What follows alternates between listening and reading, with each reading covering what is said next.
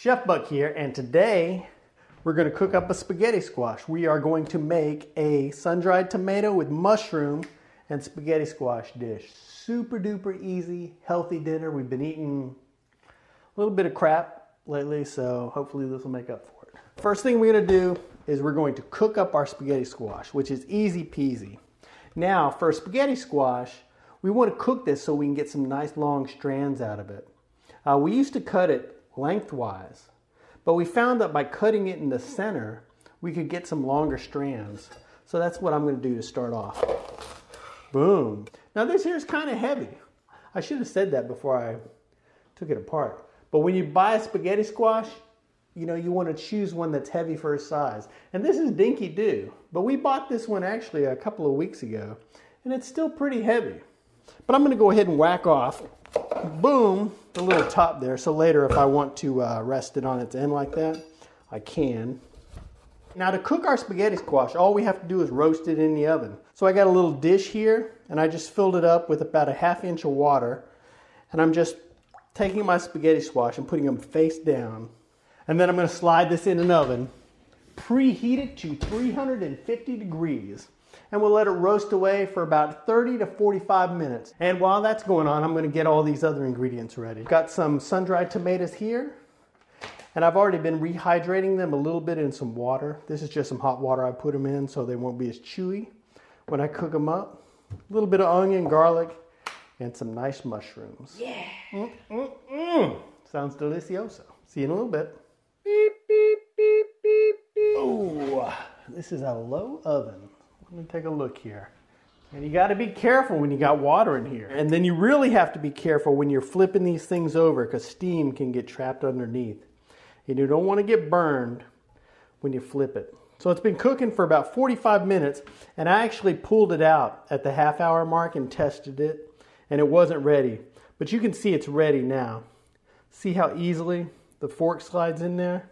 And I'm going to take this out of the hot water. Boom, boom, boom. Super duper carefully.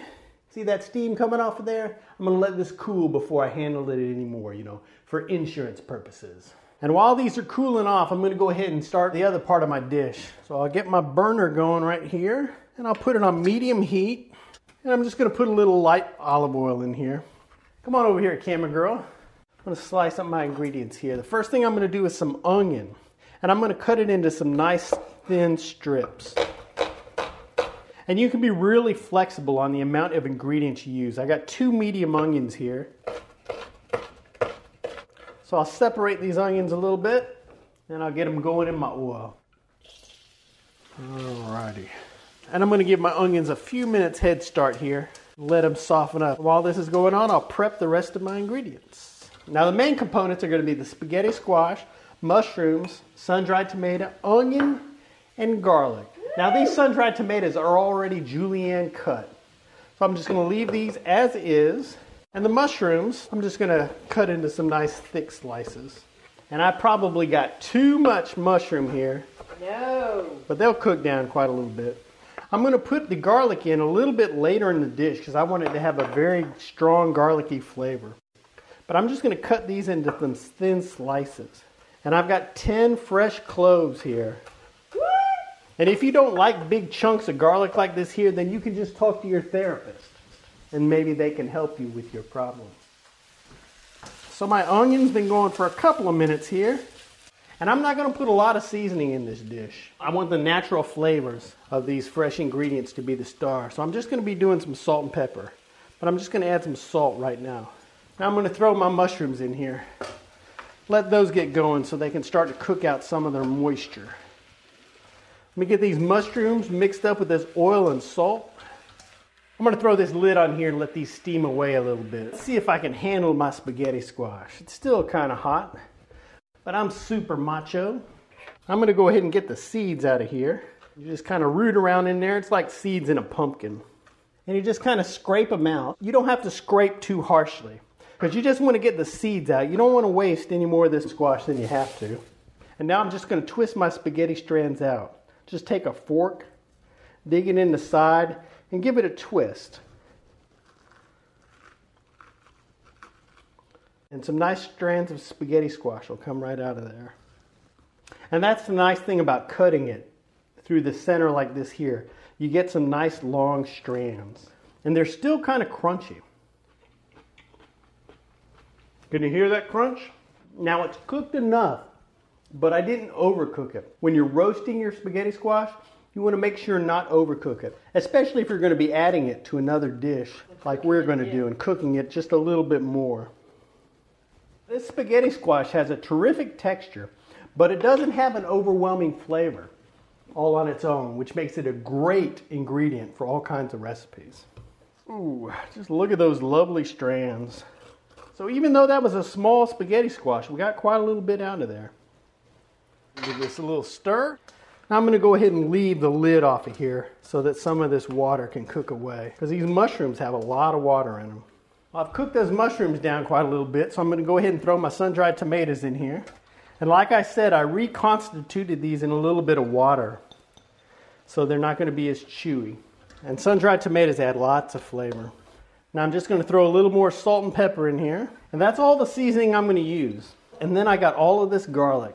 And I'm adding it very late to the dish because I want it to have a very strong garlic flavor. Now I'm going to go ahead and add my spaghetti squash in here. And let's see if I end up putting all this or not. Let me stir this around and see how that looks. What do you think, camera girl? Is that enough? Looks like it, doesn't it? Yeah, I think so. I think that's enough. I think I'll reserve the rest of this spaghetti squash. You know, I think this ratio is all right here. I'm not going to add in the rest of this spaghetti squash. I'll save this for another dish because I don't want to overwhelm it. So I'm going to go ahead and turn the heat off because the spaghetti squash is already cooked. And I don't want to overcook it and make it mushy. Now I cooked it with a little bit of light olive oil, but I'm going to go ahead and add some heavy olive oil right here. Just a wee little bit. You can really taste the sun-dried tomato. And that olive oil, you know, adding olive oil at the end of the dish, that really makes it rich. So it's a very filling, hearty dish. But there's nothing really too bad in here. We used a little bit of olive oil, but it was good olive oil. Having that little bit of garlic here at the end that's not overcooked adds a lot of flavor to this here. So there you have it. Not the prettiest dish at the dance, but it has a lot of personality. You know, it's like me at the prom.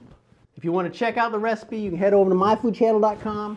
Check out all our recipes. I'll have a link down below. I'll also have a link to our spaghetti squash playlist if you want to check out some other spaghetti squash dishes. Thanks for watching. Give it a thumbs up and all that stuff, and we'll see you in the future. Bye-bye.